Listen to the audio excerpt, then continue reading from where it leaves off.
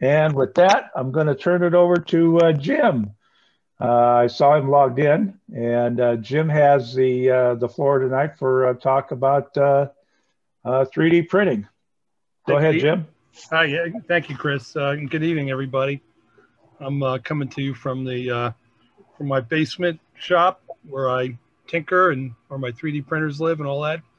And what I decided to do to make it a little easier, I'm going to share some photos with you to kind of explain what I'm doing. Can you see that? Yes. Yep. Okay, this is, let me give it a little background. I guess about 4 years ago, I stumbled on a guy in the Orange Hall who had a bunch of weird looking parts on the table. It turned out that the parts were part of a company called Lee Lines that was building standard gauge products in the 70s. They built an SP Daylight, some streamlined passenger cars were their major production items. And shortly after that, I got a call from Arno Bars, who you guys probably remember, was a good friend of mine. And I said, hey, Jim, I talked to that same guy. He wants to get rid of all this stuff, everything that Lee Lines had, all the tooling, the parts and all. And well, I'd like to go in on it with you. And so that was the deal. I ended up buying all of it because of Arno was in such bad health then. This is 2016. And he passed away about 6 months after I picked the stuff up. But anyway, that kind of got me into the building business and standard gauge. I guess for the past 10 or 15 years, I've been kind of standard gauge crazy. The Standard Gauge Module Association was kind of amplified that interest because, you know, those guys were running trains on a big layout. So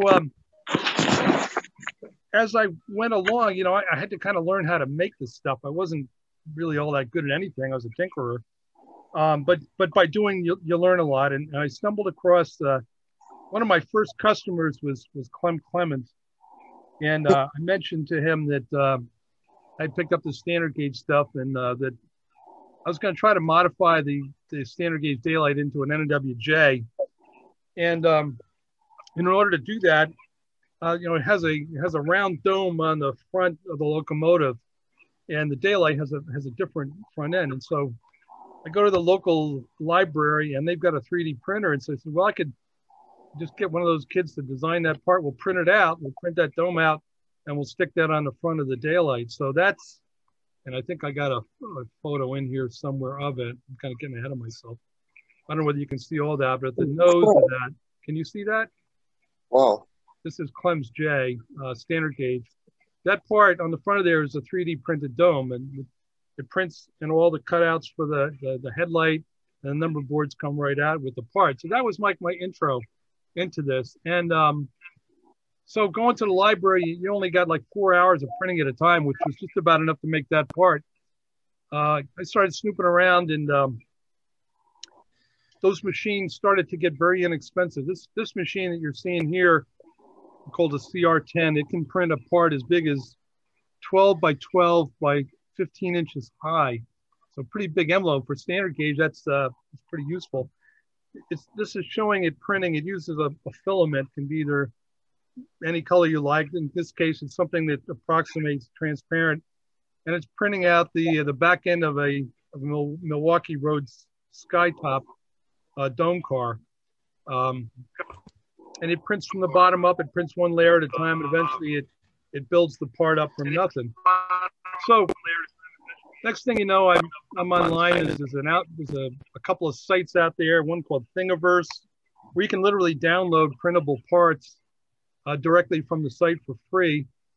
I end up contacting some of the people that do these things, and turns out a lot of smart young kids can design train parts very quickly and very inexpensively for you, that you can just, you know, pick up the file in an email and go and print the thing with a little bit of prep work. But this is one of the printers that I have. It was my first one. I've got a couple of different ones now, which I'll show you. But this one basically works with a filament. If you're looking on the left side, it just pays off, comes through down through here. Can you see the mouse cursor? Okay. And then there's a heater in here, and it just forces the filament down. As this thing moves around, it builds up the part layer by layer. Works great because I can make big parts, but the resolution isn't that great. You know, it's there's a lot of sanding that's needed to be done after that. Let me go to the next photo. This shows a close-up of the part that's as it's being built. If you look carefully, you can kind of see lines across where each of the layers is printed. And those are about a little less than 1/2 millimeter high. So now this is some of the newer printers I have. They use a liquid. And at the bottom here, underneath this vat of liquid, is what looks like a cell phone screen facing up. And this thing can print the entire layer in one shot. It projects the light. 2 seconds later, it moves up. And the beautiful thing, and prints on this plate up here. So this thing is normally down in the drink. It'll print, bob up and down, print again. The beautiful thing about these printers is they can print 50 micron layers. So thin that when they build up that part, you can't really see any of the lines. Very, very high resolution. I'll show you some of the parts later that I'm making on this. And so this printer, to get something like this, like, 10, 15 years ago would be like, $50,000, $100,000. This printer was under $600, and it does, it's a little smaller than the other one. It's 4.5 by 8 by about 10 inches high. I wish it was bigger, but it's big enough to do standard gauge stuff, which is, my mania, basically. So this is a picture of a program that you use to plan for print. And what's shown here is it's a Pensy K4 that a guy designed. And I bought the model from him. It's got the cab cut off because I can only go 15 inches high on my old printer. But this is everything that's on here will get printed layer by layer at the same time until it gets up to the very top. I know Clem has seen the K4 boiler, and I did that a while ago, and I still haven't built the engine from it. But it was one of my first forays into doing an entire locomotive. So this thing, to give you an idea, I made a friend in Germany, and he's a big Pennsylvania Railroad nut. He's a young guy, and he's a prolific modeler. This is, I mean, you guys remember the GM Aero train. It was developed by General Motors, EMD, in the mid-50s. There's a famous Pensy calendar that has this on it. It was supposed to be a lightweight train. They actually used bus bodies that they widened for the coaches. He designed all this, and I printed this all out on the 3D printer, including the truck side frames. And this is basically, I have this running in standard gauge using a modified G gauge power truck. It's all plastic, but it's one way to get all those models that you could never get in that scale, which is it's one of the fun things about standard gauges that the world stopped in 1941 pretty much, and with the exception of a few modern era guys, there's a lot of trains that had never been modeled in standard gauge that you can get any day of the week in O gauge. Jim, the original of that thing is in the St. Louis Transportation Museum. Yeah, I've seen it. I've seen it there. I think one of the Rock Island ones. They laid it up. I guess the Rock Island guys, they hated their commuting patrons so much that they kept the aero trains and ran them until like 1966. The thing was just basically bounced over the rails. This is a lead truck from a GG1 that I'm producing now. You can see it's aluminum castings, but I'm making patterns from the 3D printed parts and putting them on board so that they can be used as sand casting patterns. I work with an Amish foundry out near Strasbourg that does the aluminum work for me. So I can convert those plastic parts with a little more work, into a metal part. And this is a standard gauge GG1 that I've built 9 of these now.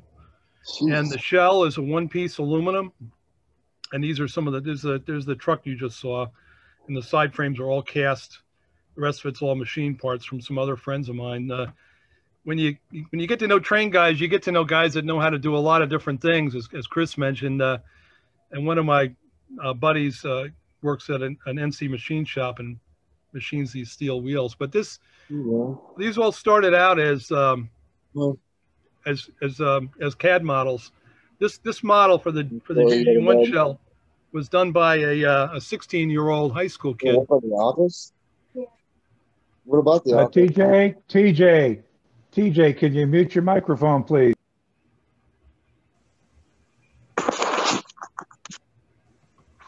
This is just another picture of this was my pilot model. Clem saw it running at the Chantilly show. So here's some parts that I've made for the K4, the steam chest, and the pilot. And this is what some of the parts look like when they come off of the resin printers, the liquid printers. They might be partially transparent, but like I say, I paint everything. So, but you can kind of get an idea of the detail that comes right off. This is right off the printer.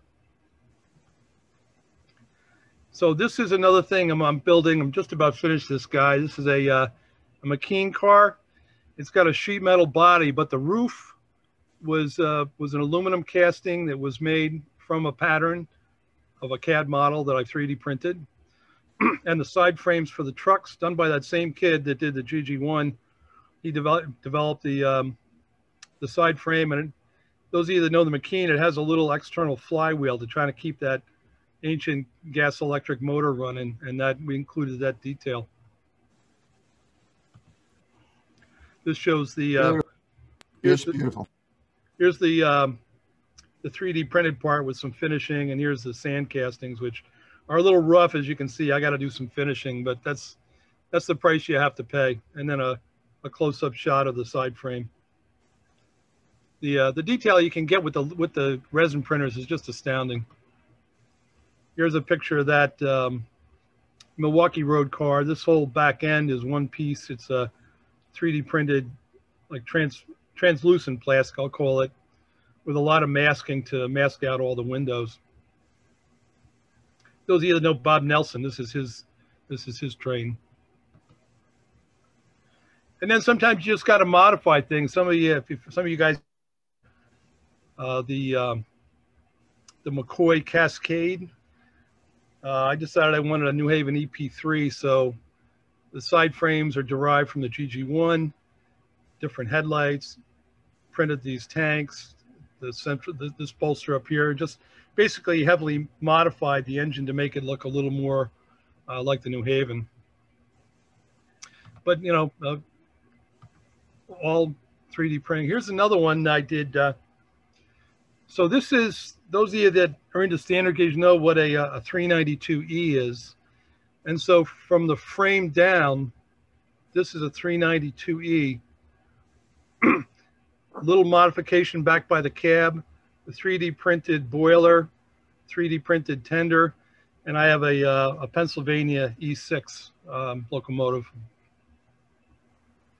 So this one we ran at the 2019 SGMA in the Oaks.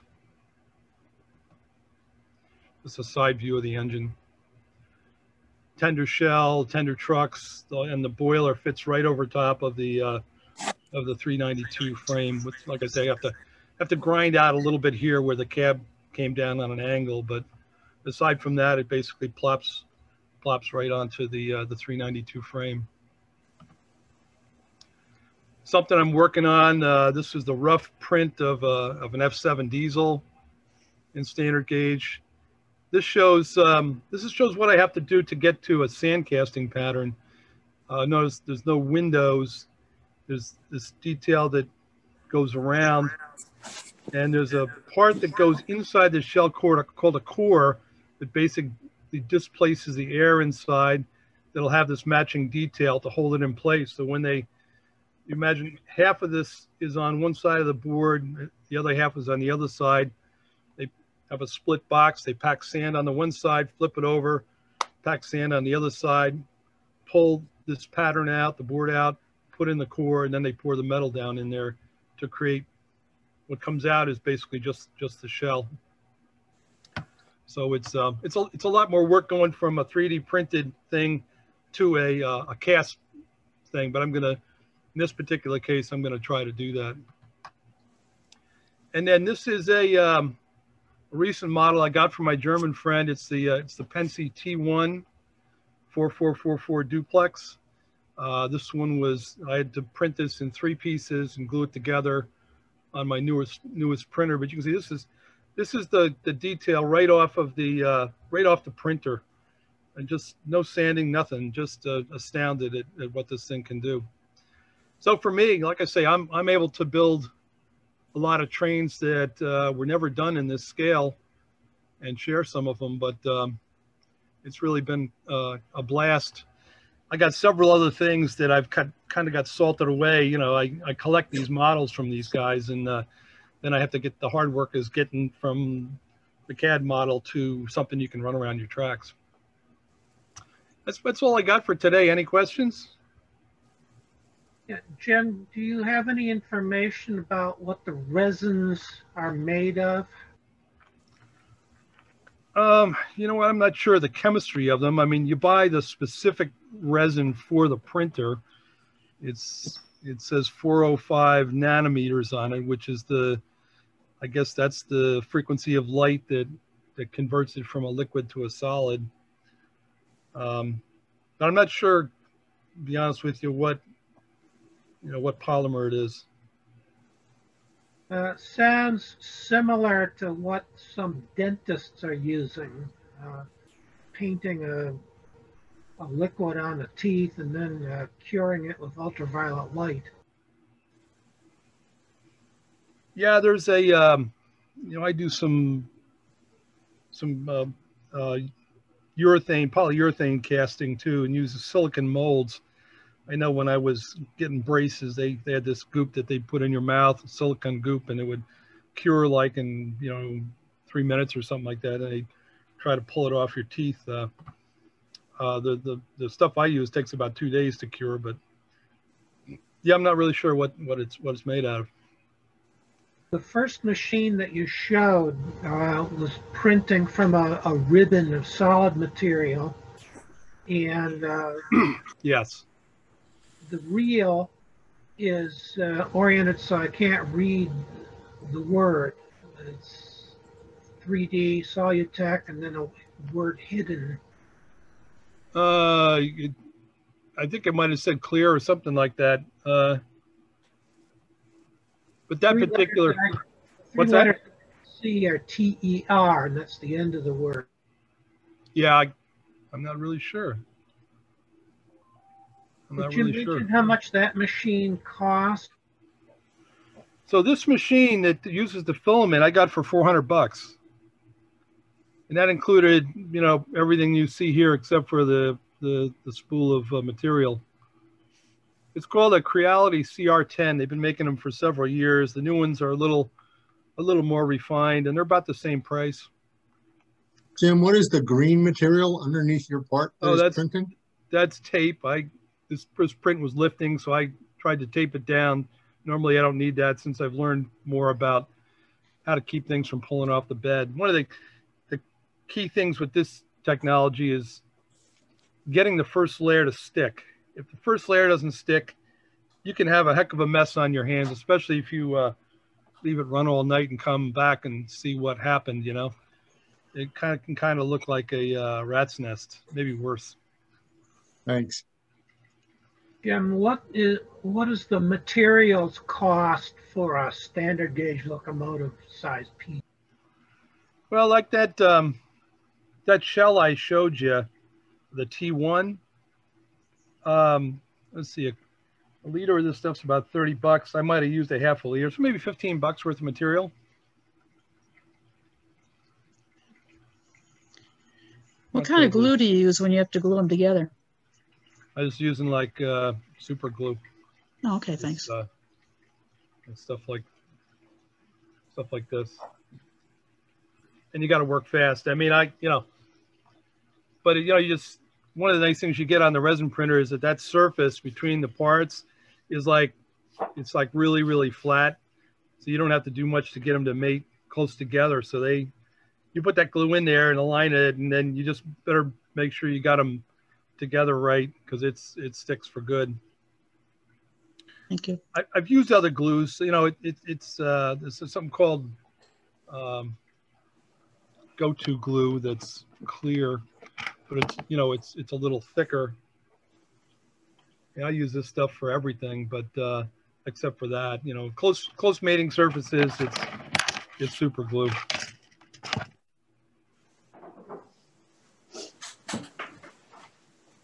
That's beautiful work, Jim. Thanks. Yeah, I'm having a lot of fun with it. It's my wife wonders where I'm at, but she knows where to look. You know, I'm usually down here. Hey, Jim, there was a question here in the chat off to the side. It says, most of what we need are metal parts. Yeah. 3D printers create strong parts that will hold up like metal. Well, it depends.